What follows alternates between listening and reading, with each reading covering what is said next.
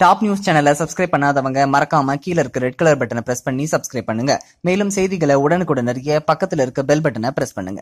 காங்கேயம் திருப்பூர் நெடுஞ்சாலையில் அமைந்துள்ள இந்த சிவன் மலையின் உச்சியில் உள்ள சுப்பிரமணிய சுவாமி கோவிலே இத்தனை பெருமைக்கும் உரிய கோவிலாகும். இந்த கோவிலின் மூலவரான முருகன் தனது பக்தர்களின் கனவில் தோன்றி குறித்த பொருளை கூறி அதை கொண்டு வந்து சன்னதியில் வைத்து வழிபடும்படி கூறுவாராம். இறைவன் உத்தரவிடும் பொருளை வாங்கி வந்து கோவிலில் அமைக்கப்பட்டுள்ள ஆண்டவன் பெட்டியில் வைத்து வணங்கி வழிபடுவதே இந்த கோவிலுக்கு வரும் பக்தர்களின் வழக்கமாக இருந்து வருகிறது. இந்த கோவிலின் வழக்கப்படி இறைவன் கனவில் தோன்றி கூறும் பொருளின் மூலம் பெரும் நன்மை அல்லது பெரும் தீமை ஏற்படும் என்பது நம்பிக்கை. பொதுவாக நன்மையை மட்டுமே கடவுள் செய்வார் என்கின்ற கருத்து இருந்தாலும் நடக்கப் போகும் தீமையை முன்னரே குறிப்பால் உணர்த்தி எச்சரிப்பதென்பது இந்த கோவிலில் குடிக்கொண்டுள்ள முருகனின் தனிச்சிறப்பாக பக்தர்கள் கருதுகின்றனர்.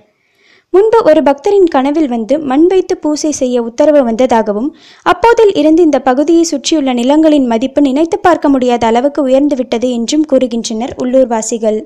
இதேபோன்று 2004ஆம் ஆண்டு தண்ணீர் வைத்து வணங்கும்படி இறைவன் கனவில் வந்து கூறிய போதுதான் சுனாமி ஏற்பட்டதாகவும் கூறுகின்றனர்.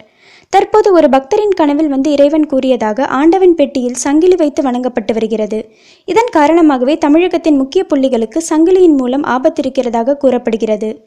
கோயம்புத்தூர் விமான நிலையத்தில் இருந்து 55 கிலோமீட்டர் தொலைவில் காங்கேயம் திருப்பூர் தேசிய நெடுஞ்சாலையில் அமைந்துள்ள இந்த கோவிலுக்கு அருகே ஊத்துக்குளி, விஜயமங்கலம், திருப்பூர், குளிப்பாளையம் ஆகிய ரயில் நிலையங்கள் அமைந்துள்ளன.